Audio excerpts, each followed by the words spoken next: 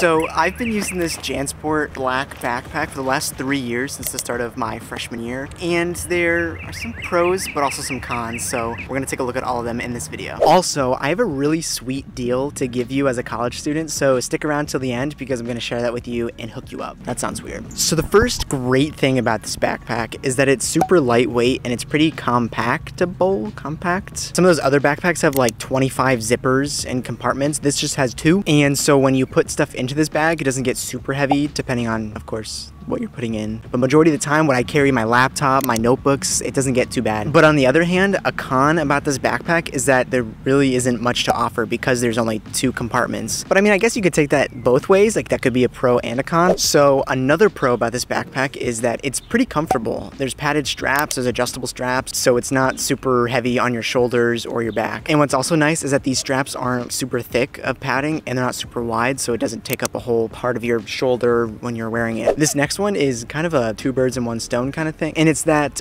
it's stylish. It matches with pretty much everything because it's black. I mean, if you get the black one, and you know, other people wear them too. But also a con is that everyone basically has one. On any given day on campus, I will probably see at least 3 people with the same backpack as me. In the grand scheme of things, that doesn't really make a big deal, but I mean, for a while I wanted to bring back rolly backpacks. You remember those things? Like, you'd whip them around in elementary school. I never had one because they were kind of expensive, but I was like, you know, it's